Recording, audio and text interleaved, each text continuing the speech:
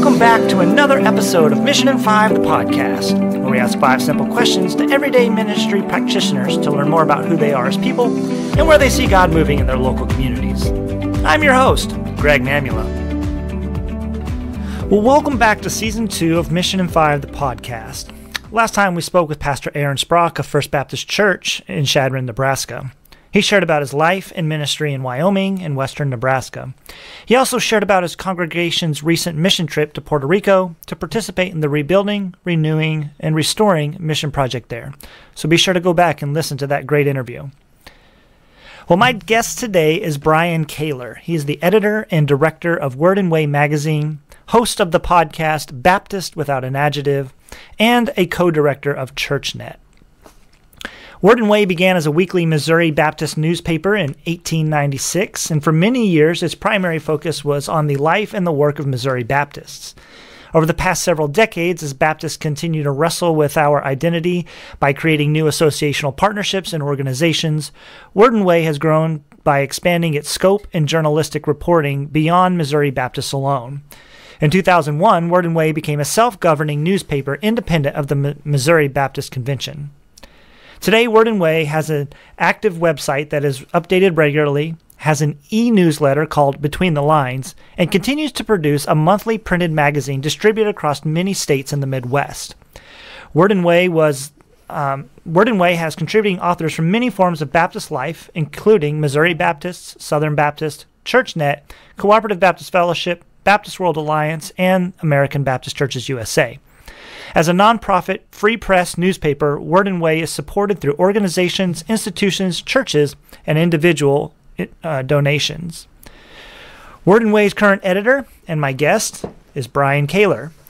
Brian took on the role and editor of president of Word and Way in November 2016. After serving as a longtime staffer with Churchnet and Ethics Daily and as a freelance writer for Word and Way, Brian is leading Word and Way to be a unifying force in Baptist life as its journalistic scope grows to include American Baptist news and churches in Kansas, Nebraska, and beyond. One of the ways that Brian is unifying Baptists is through his podcast called Baptist Without an Adjective, where he interviews Baptist leaders and missionaries from around the world to share what Baptists are doing in various ministry contexts. His interviews have included Baptist World Alliance leaders, Cooperative Baptist Fellowship leaders, missionaries, and our own American Baptist Churches USA's leaders and missionaries. Well, thanks for taking the time to talk with us a little bit today, Brian. I appreciate you being here. Yeah, it's great to be here. Thanks for having me. Yeah. Well, our format is easy enough. We ask ministry practitioners like yourself 5 simple questions to learn more about who you are and where you see God moving in your community. So let's just jump right in. A lot of people in Nebraska may not know who you are. So who is Brian Kaylor? Yeah, well, so I am a native Missourian, although I also spent several years out in Virginia before returning back here. And I am the editor and president of Word and Way, and we can talk a little bit about the ministries a little bit later. I also serve as Associate Director of Churchnet. Okay. I've been a long-time contributing editor at Ethics Daily, though I joke that I am a not very often contributing editor now, since I took the Word and Way job. Okay. But still excited to be associated with them and support that ministry. I live in Jefferson City, Missouri, which is where I grew up, and I'm married, and we have a 6.5-year-old son. And so that's kind of a rough outline of who I am. Yeah, very good. So you're a writer. You basically write for a living. You're an editor. How did you come to be at Word and Way and Churchnet and the various other things, Ethics Daily? I mean, there's a lot of writing and journalism and those sort of things going on. So tell us a little bit about how you became an editor. Yeah, it's not necessarily, I don't know, sometimes I think I kind of backed into it, and on the other hand, looking backwards at the path, it seems perhaps a little bit more deliberate than it felt. Okay. But I felt early, growing up, I felt a call to ministry, but wasn't exactly sure what type of ministry. Mm-hmm. They had the kind of the traditional boxes. It was like, well, you're going to be a pastor or a music leader or a missionary. And I didn't really feel like any of the boxes actually really fit. But at the same time, I felt very strong a call to ministry. Mm-hmm. And so I started doing some preaching late in high school. I went to college at Southwest Baptist University in Bolivar, Missouri. Right. And there, in high school, I had joined the speech and debate team and enjoyed that, and so I was doing that at SBU as well. And so I signed up for a double major to get communication in addition to pastoral ministry, because I thought, well, I'm going to be over there all the time anyway, so I might as well get some credit for it. Right, yeah, and that's helpful. Really, yeah, and that's where that really started to resonate with me, those classes and studies. And by the time I graduated, I really wrote myself down the other direction, that I was a communication major with a double major in pastoral ministry. Okay. And so then from there, well, I should say, I also, my last year of SBU, I did do 1 year of study at Midwestern Baptist Theological Seminary in Kansas City. Mm-hmm. And I was doing that. I was a part-time student at SBU because I had finished my hours, but I had stayed around to do my senior year on the speech and debate team. Okay. And so I was taking some credits. They would let me take some hours, even though I hadn't graduated, so I would commute a couple days a week. And at the time, I was still kind of thinking about a more traditional ministry route. Was actually looking, and I know you probably appreciate this because you've studied there. I was actually looking at maybe Northern Seminary. Oh, right, yeah. When I graduated from SBU. But a lot of things happened that year, including I got kicked out of Midwestern. And so there's a story there, I'm sure. Well, yeah, I wrote a paper, so this writing can get you in trouble. Right, yeah, especially if it's absolutely. opinionated. So I wrote a paper really just to get a rise out of people, and it was a lot more successful than I had anticipated. Okay. And so I wrote a paper about why women should be allowed to be pastors. Yeah. At Midwestern, the Southern Baptist School, that's not necessarily the line. They're not known for this. There. And so I was placed on academic probation. I was declared not proficient in English, put on academic probation. And communications major. Until I took a remedial English course. Okay. So anyways, I instead, between that and some research that I was doing both in the religion department and communication department, really got excited about academic research and intense research and writing. And so when I graduated at SBU, I actually went to University of Missouri. Okay. And I did my master's and then stayed for my Ph.D. in political communication there at MU. And most of my work was looking at the intersection of religion and politics. And it was while I was there that I also started doing some part-time communication work for this new Baptist convention now known as Churchnet, the Baptist General Convention of Missouri. Mostly at the time it was all churches that were formerly Southern Baptists, but because of some of the divides that were happening in Southern Baptist life, and particularly in the Missouri Baptist Convention life with litigation that was erupting and right. some of that conflict, it was a way of kind of moving away from the conflict, moving away from the lawsuits, and trying to find a healthy way of doing ministry. And so I was there at Columbia for those 5 years with those 2 degrees. And then actually went to James Madison University, public school in Virginia, and taught for 6 years in the communication department, primarily doing classes on political communication, media and politics, research methods, introduction to public speaking, everyone's favorite gen ed. Right, yeah. and so did that for 6 years, continued to do some work for Churchnet remotely, was doing quite a bit of writing for Ethics Daily and some other freelance writing. Sure. Wrote a couple of books. But ultimately, we kind of felt the move to come back to Missouri. And so I continued to do some freelance writing, and then the job opened up here at Word and Way. And wow, it's quite the journey. Yeah. All right. Well, let's move into a little bit of your personal life then. Do you have any hobbies, passions, interests? Yeah. So, I've always enjoyed reading and writing. And so, which has moved from being just a hobby and a passion to obviously employment as well, which is nice. Yeah. When that happens. And I think that's pretty natural to the reading, particularly when I read something that's really good. I have that feeling of, boy, I wish I would have written this. Right. So that kind of inspires, I think, the writing as well. I've enjoyed opportunities the last several years, particularly to do some travel internationally, to meet with Baptists in various contexts, particularly through work with the Baptist World Alliance. And I serve on a couple of committees and commissions, and again, I know I keep kind of mixing, but I just enjoy going there and hearing their stories and helping tell their stories. And so it does become a little bit of occupation as well, but it doesn't really feel like I'm working Right. when I'm telling those kind of stories and taking some photos and doing and seeing new places and trying new foods, and so those are some of the things that I particularly enjoy. And then of course I have a 6.5-year-old son, and we're always playing and wrestling, and so that takes a lot of my time as well. All right. Well, so I should probably one of the things that I would add on that is in that time period where I was doing a lot of freelance writing, we had our son when I was still in Virginia for a couple of years before we moved back. Okay. And part of that was to move back to be closer to family and kind of prioritizing that, which is something I think that we've lost a lot in our society as we move around a lot more. And also it's been kind of interesting to be at times the kind of stay-at-home dad and seeing and doing freelance writing, could mostly work out of my office at home, particularly while he was napping when he was younger. That was always nice. And kind of seeing how that impacts our understanding of gender roles and families. And so that was also very eye-opening and interesting to kind of to see that. And, I think that there's a lot more of that happening in our society today, and we haven't always caught up with how families are operating in unique and different ways. Yeah, my wife and I made a decision. We have 2 kids, 10 and 7, and she was home for the first few years before the kids went to school full time.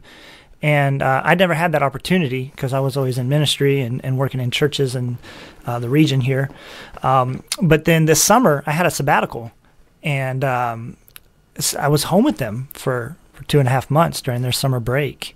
And it was a really good experience, a really good time to really connect with them. And I made a lot of dinners and, all those things that you do. And it was a really cool experience for me. Yeah, it's great. At different phases in our marriage, one of us has cooked more than the other. Right. It kind of changes, based on schedules and so forth. And I used to always joke that I was going around hanging out with all the stay-at-home moms, because my son and I would go to these events, and it would be a bunch of kids, but it would also, I think, is something that I would like to see in our churches, kind of a more of awareness of this, because we would go somewhere and my wife would always get the question of well, do you work outside the home? She's a computer software programmer, software engineer, and so she would ask, she'd answer the question, and then they would ask me, what do you do? And I would joke about that when I was at the time, my office was in the home. Right. So, yes, I was working, but I wasn't working outside the home. Right. And I just thought that was interesting. She would get the question, do you work outside the home? And I get the question, what do you do? What do you do? The assumption that I clearly go to an office somewhere. And even now, though we have an office at Word and Way that's in a church, which is, we get free rent, so that's nice. Yeah. I also often work still at home based on school schedules and so forth. Out of there. So I just think that's something that we in our congregations could pay a little bit more attention to today, because I think we're seeing family life and in a lot of healthy ways of parents engaging and not just kind of separating out the roles in one way or another. I think it's good for families. It's good for kids. Yeah, it's good for everybody, I think, when you have that flexibility to be home more. Some jobs maybe don't lend themselves to that. There are times, though, like even with what I do, I tend to travel, and so I'll take my kids with me when we go visit churches and go to different events around the region or the area. And so they get exposed to lots of different type of church contexts and worship styles and those sort of things. And I think that's part of it, too, is that they get to experience things differently than if you just went to the same place every day all the time. Yeah. Well, let's move into number 4 then. What you're doing a lot of different ministries. You're connected to a lot of different things. Churchnet, you're connected with Word and Way, obviously. You are connected with Ethics Daily. You have a podcast called Baptist Without an Adjective. amongst many other things, you have your own website and blog, and so you're constantly writing. But if you just kind of walk us through some of that, and for many of our Nebraska listeners, they may not be aware of exactly what is Churchnet or what is, I mean, a lot of them know about Word and Way, the magazine, but maybe just remind them of the many different things that you're doing and how they're connected. Yeah, sure. So I do wear a lot of hats, and sometimes I'm working with the same people in different organization contexts. We kind of have to start our conversations with, okay, I'm wearing my Word and Way hat right now. Yeah. So that we kind of keep straight what's going on. So Word and Way is my primary hat. Okay. It takes up most of my time as editor. Do quite a bit of writing in the magazine as well as the editing and planning out what's going to happen with that. And so we're an interesting publication. We're unique in Baptist life in that we are, I think, the only local, regional, kind of pan-Baptist publication. Yeah, you're the only one I can think of. Yeah, that we're not connected to a specific Baptist convention, mm-hmm. which is a little bit, in many ways, we've kind of gone back to our founding. Yes. So actually, for the first 50 years, Word and Way was an independent publication. Okay. Primarily based in Kansas City, Missouri. While Missouri Heavy was a little bit kind of regional focused, there being in Kansas City, they would look across the border as well. Sure. And kind of cover Baptist life. And then it went through a period of a little bit more than 50 years where it was tied to the Missouri Baptist Convention. Mm-hmm. Which, just to clarify, the Missouri Baptist Convention is separate from the Southern Baptist Convention, or right. It's the state. It's a region of the SBC. Yeah, of right. Okay. Of Southern Baptist, and has been for quite a while. Although there was, and this is something that I write about in Word and Way, and it's one of, I think, something that kind of is my vision for Word and Way, is there was a brief period in Missouri Baptist life where Missouri Baptists were essentially neither Northern nor Southern, to use the language back when American Baptists were Northern Baptists. Right. And so after the Civil War of Missouri was a border state. Right. It was split. We actually had two governors. One was aligned with the North and one aligned with the South. The state never actually left the Union, but there was a big movement among some to try to pull it into the Confederacy. Okay. And so we saw that in Baptist life as well. And so there were actually two Baptist conventions, one aligned with the North, one aligned with the South.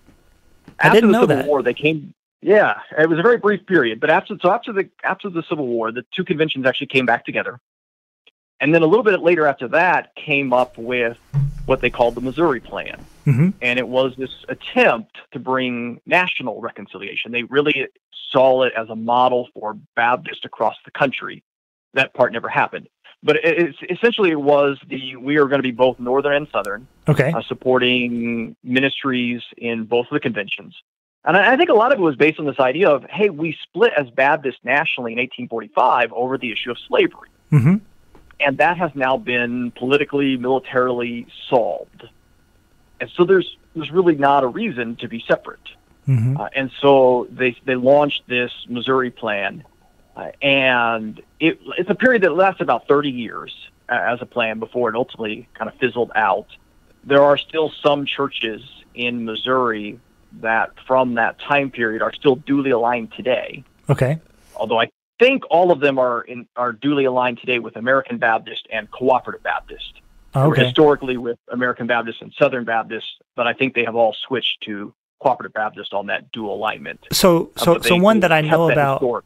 Off the top of my head might be University Baptist in Springfield. Are there others? Yes, University High Baptist Church in Springfield, which I should mention, I kind of skipped over this. So when I was at SBU, that's where I did my pastoral internship. Okay. One of the two churches that I have been on staff at was at University Heights, and that's when I kind of began to learn about this history of dual alignment there. Okay, very cool. Yeah, there's First Baptist in Columbia. There's a couple in St. Louis. There's not as many as there used to be. There's a Third Baptist in St. Louis that we did some ministry partnership with one time as a mission trip as a youth group when I was on staff in North Platte, and I think they're ABC as well. Yes, that's correct. Okay.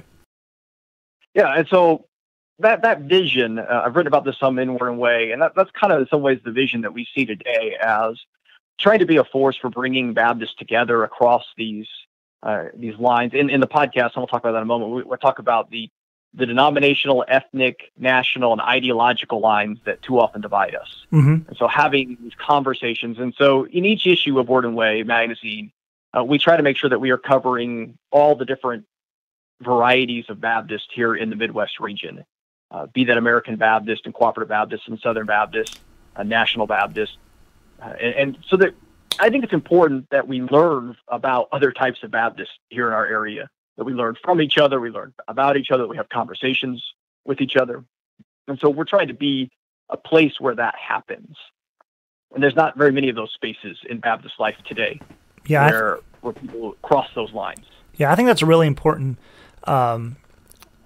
thing to think about, especially here in the Midwest. I mean, there's not a lot of American Baptists to begin with. You know, they're kind of a smaller body, and just having other people to work with ecumenically and to people they can identify with as Baptists, I think is a noble cause, to be sure.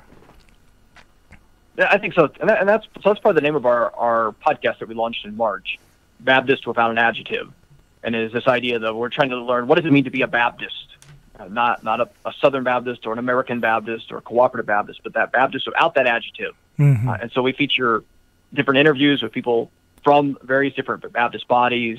We've had Lee Spitzer on before. We just had Sharon Coe, National Ministries, Molly Marshall, and then we've had the Butcheries, Cooperative Baptist leaders, and then we've had a number of international leaders. I think we've had about 10 different countries that have had a Baptist leader involved in as well. And so just a way, again, of hearing from each other and hearing these voices that we may not necessarily hear within our own denominational tribe. And I think that's important. And that's one of the things that we're trying to create a space for.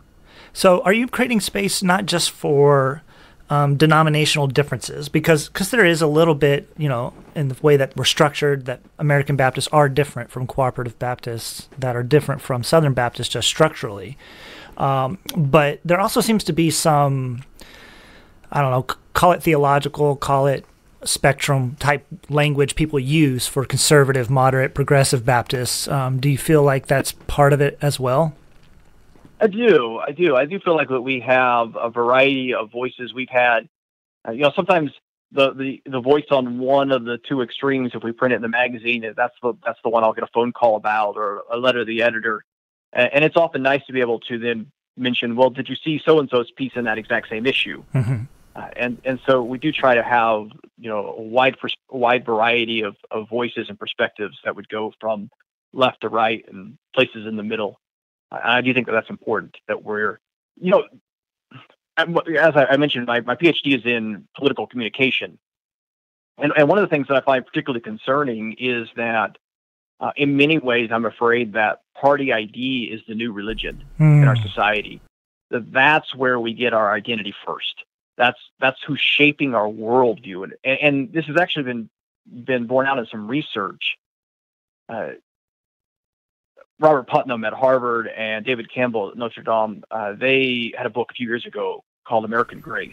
Mm-hmm. And one of the things they found in their multi-year research of talking to Americans across the country over many years is one of the things they found is that 40 years ago, if your pastor said something that did not align with your chosen political party, that conflicted in some way, that you were more likely to change your party or at least your politics. Okay. And today it's the opposite. Right, you change your pastor. That if your pastor says something that's in conflict with your chosen political party, you're more likely just to change your church. Wow. In many ways, we are becoming red churches and blue churches. Mm-hmm. And that's actually, and then when I tell this to pastors, I always have to note that's actually even worse than it sounds. Right. It's not that churches are now the second, we've moved from being the main influencer of worldview to being second. That's giving us too much credit. Right. You're not second. You're only being tolerated as long as you go along with the chief worldview influencer, and that is our chosen political parties. And so that's a space that I think it's a space that's really, really dangerous to get into, and I lose subscribers if when we bring in these voices that they don't like. But I think it is important that we have a space where we can hear from a liberal, a Democratic, Baptist voice, and then also hear from a conservative or Republican Baptist voice and have these conversations. Yeah.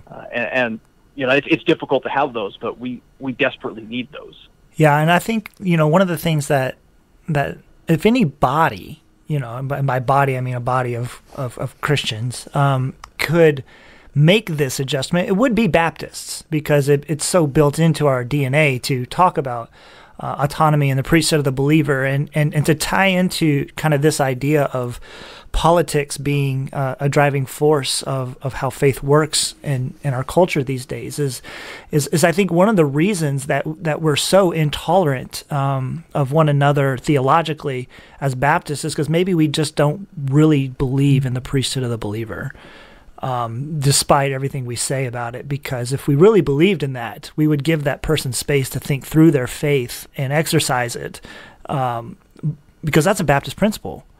Is to give everybody that space. And now we're saying, no, you don't have that space, because if you're not with me, you're against me so often.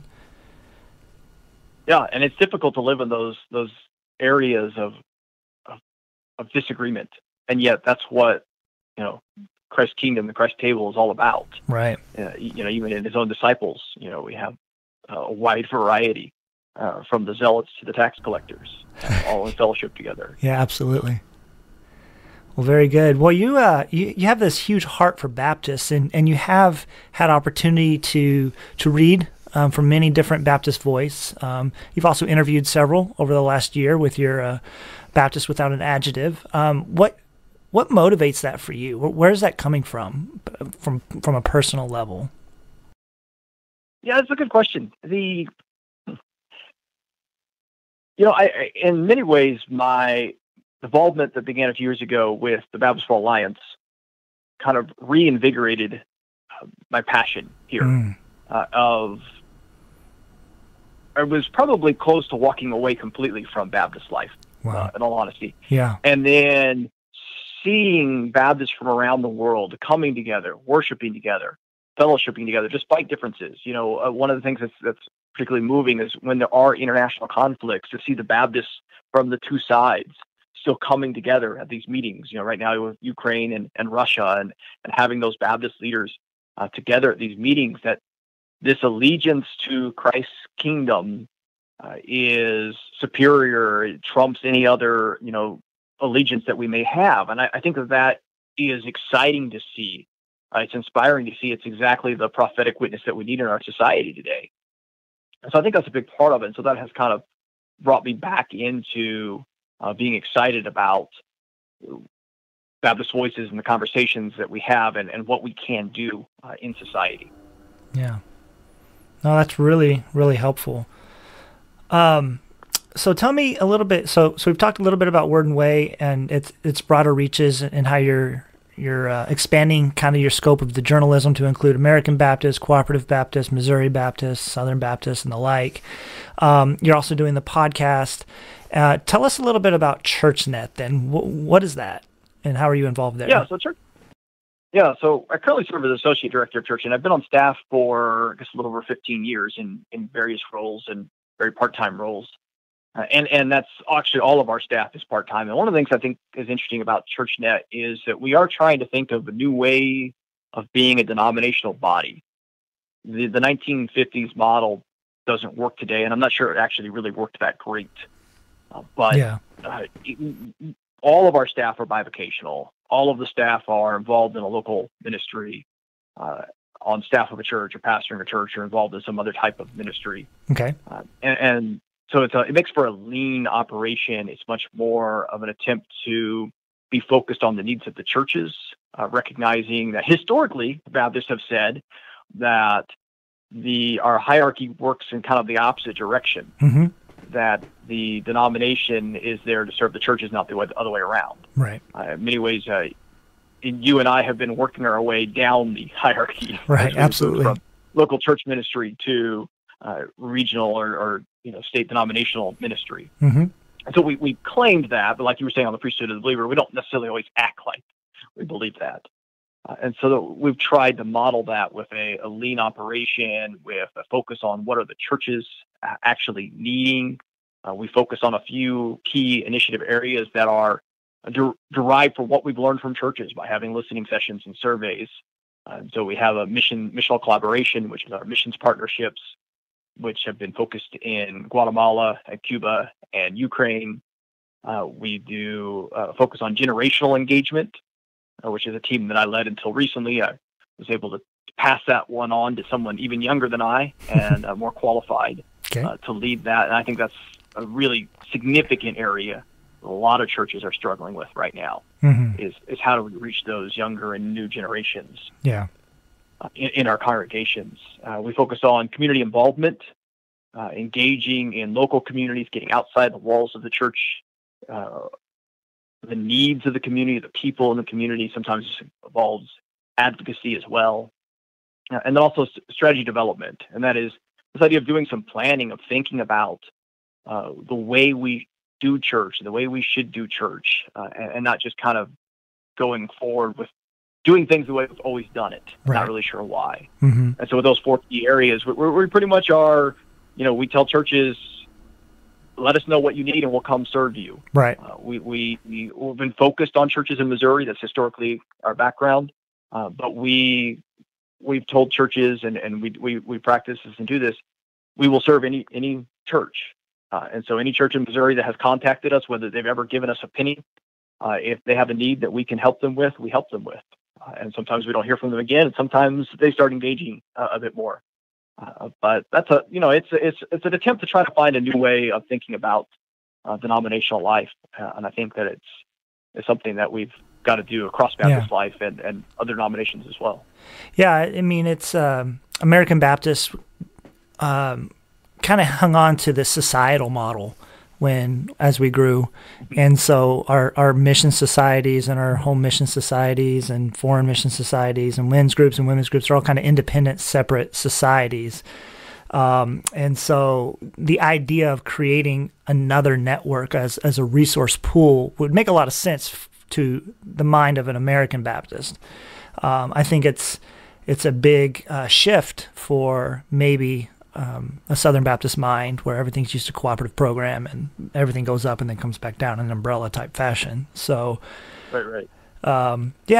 Good on you for doing that. And it's mostly bound to Missouri. You said it doesn't really expand into like the areas where Word and Way goes yet. It's not quite Kansas and Nebraska. Not as broad as Word and Way is yet. A little bit outside the borders, but again, part of that is the history. The organization started in 2002. Okay. I started on staff later.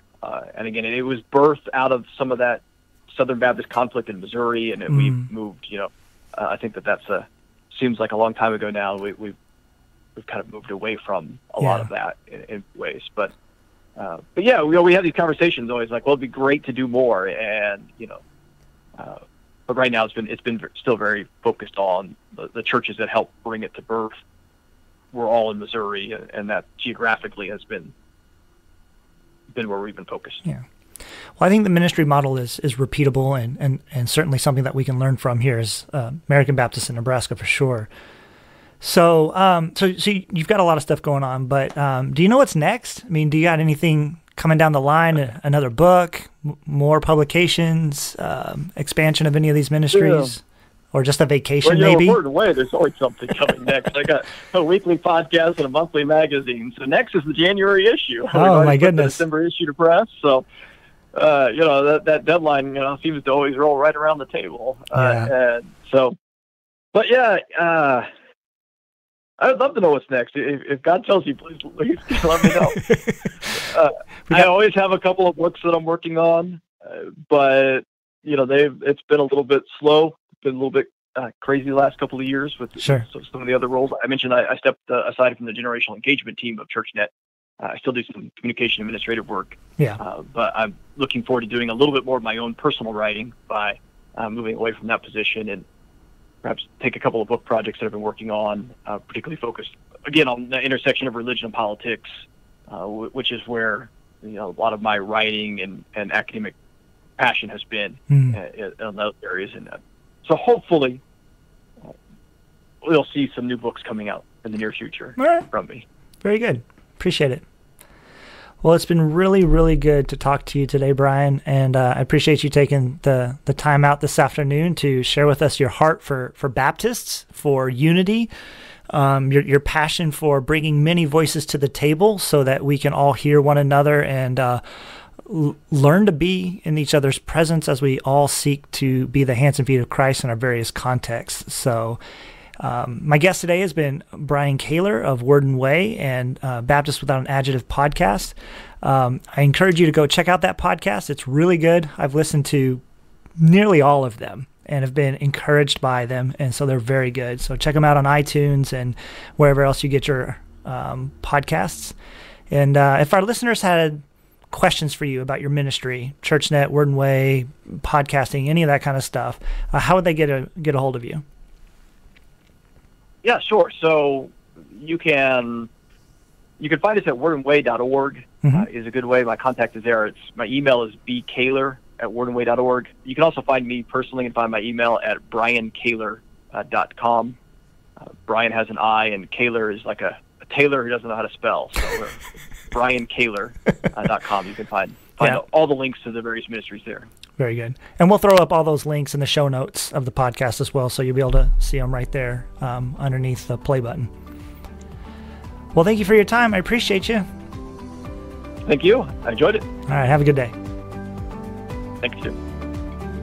Well, thank you for listening to Mission in 5, the podcast. Keep tuning in as we introduce you to the many church leaders, pastors, and missionaries impacting the churches of Nebraska and the larger American Baptist community.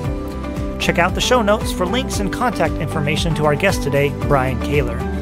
There you will also find links to his website, the Word and Way magazine website, his Baptist Without an Adjective podcast, and Churchnet. Subscribe to this podcast at Podbean, iTunes, and Google Play. While there, be sure to rate and review us so we know how you are enjoying the podcast and making it easier for others to find in the future.